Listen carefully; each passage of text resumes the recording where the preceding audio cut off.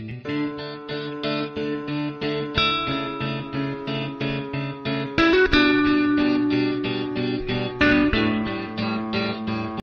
everyone, welcome back to my channel. How you guys doing? Okay, so in today's video I'm going to share with you my new black soap shampoo. Of course, you have your black soap, you have your chili powder, you have your chopping board, your knife, and also a clean bowl where you get to allow everything to dissolve and mix in properly. Okay, so what's new about this black soap shampoo is the fact that I'll be using my chebe, like I'm going to be infusing chebe into this black soap.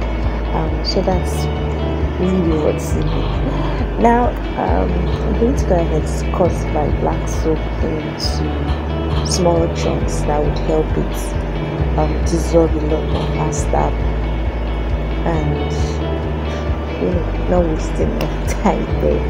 Okay, so what's the reason for me coming up with this new black soap shampoo? Okay, so I changed my hair regimen. If you've been following me for a while, you know that I actually use a lot of things. Yes, I have been using a lot of things over here. So lately I decided to just stick with chebe and just use chebe all the ingredients really.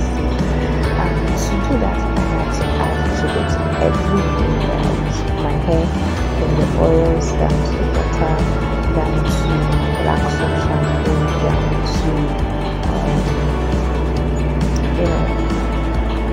down to my foundation. I had to add chebe to everything, so I do not miss out anytime using chebe, so I can continuously use chebe for a very long time.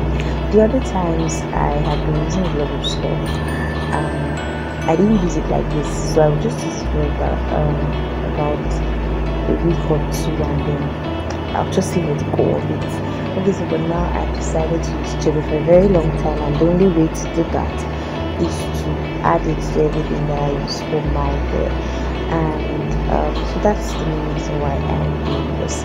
So I'm going to share with you after now the very end with my chebe oil, my chebe butter, and also my chebe conditioner. Okay, so stay tuned and watch out with that. So after adding my black soap into the bowl, I add my hot water and allow it to dissolve. So at this point, it's a lot more dissolved. We have very few chunks of soup. I'm just going to go ahead and add my chebe powder, and we add 2 spoons of chebe powder into this black soap shampoo, and let's give it a nice continuously for a while. Just keep stirring till all the chebe has. I really say all of the chebe is completely infused, but just keep stirring to help it infuse properly into the shampoo. Stir, stir, stir, stir, stir, stir, stir.